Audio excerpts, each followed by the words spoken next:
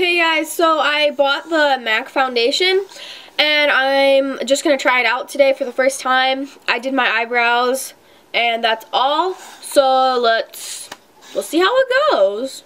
Okay. So I know the shade is like way too dark for me. Hold on, Sophie, please go. Please go. So, go. I know the shade is way too dark for me, but it's okay. I always do that anyway because I want to look tanner. And spring break is coming up, so I'm going to be tan anyway. Okay, so, what the heck? Okay, I don't like how it comes out because it's like a little tiny opening. This is what it looks like. Okay.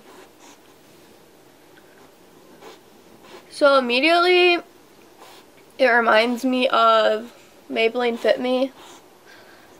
The consistency of it, because it's not really thick,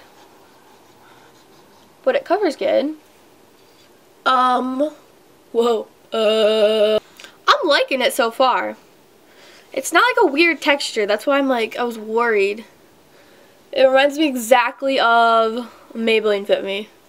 This one's just more full coverage, and I think it blends easier too. This is so dark for me.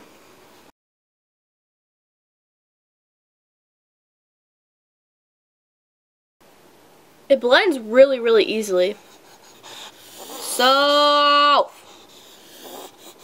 Sophie!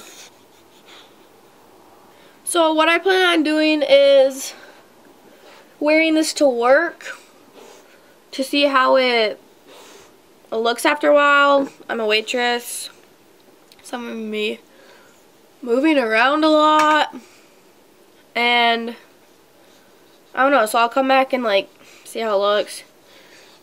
It's going to be annoying though, because it's going to be dark out when I get home, so the lighting's going to be way different, but...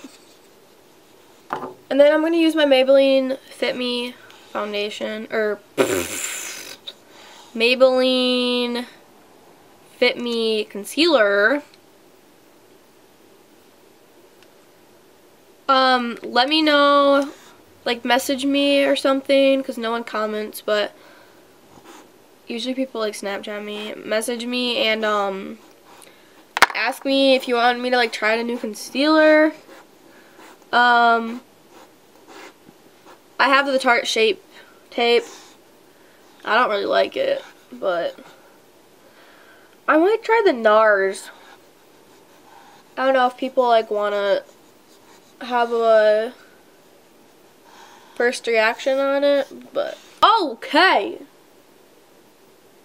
I really like this. Okay, so that's how it looks. Oh Lord. Hold on, this is kind of bright. There. No, it's not as bright. I don't know, I really like it so far. And it's not even that expensive. When you think of MAC, it's pretty expensive, you know? This was $29 and it's a good size.